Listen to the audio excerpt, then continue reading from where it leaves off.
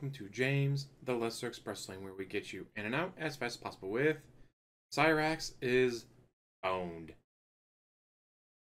A jury trial is not going to go well for him. Of course, any trial is not going to go well for him, but all the shit that he's done, and any evidence that gets brought in, it's not going to look good for him. I don't know why he didn't just plead guilty. Plead guilty, get it done out of the way. Yes. Still gonna get in a ton of trouble.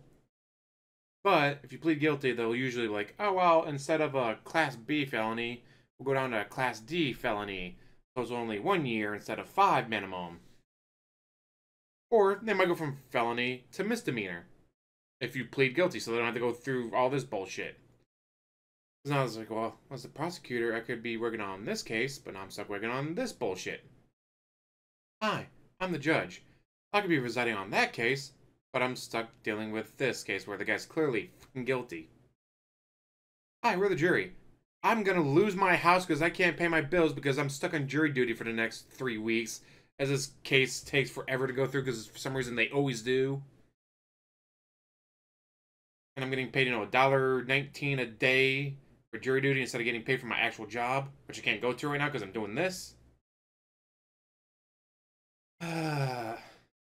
Yeah, don't do jury duties. Just plead guilty. If you're guilty. Obviously. If you're actually not guilty, and you think you can fight it, do that. But if you're guilty, take a plea deal.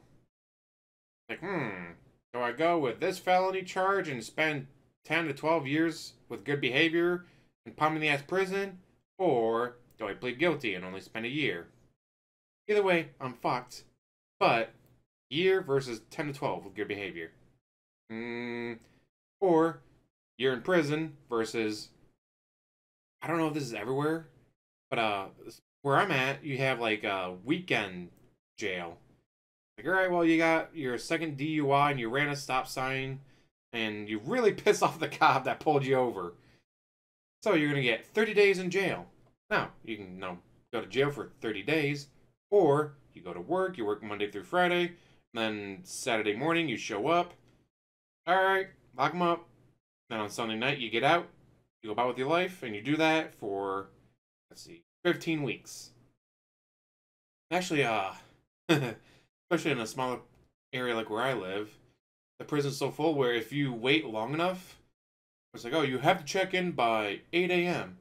You show up at 7:50 a.m., like, oh, well, all the people who showed up today, they took all the spots available, so we get to write off, like, nope, he showed up. We just don't have the room for him. There's 2 days of jail time done without actually having to go to jail. I don't know why he thinks it's a good idea to go to jury trial. Clearly guilty. Plead down and see if you can't get a sweet deal like that. I mean, all right, well, you got to spend 180 days in jail. We'll do it, 2 days at a time every weekend. Or, I guess, take it to trial. Piss off everyone in the court for wasting their time when you're clearly fucking guilty. And then get 2 years in jail.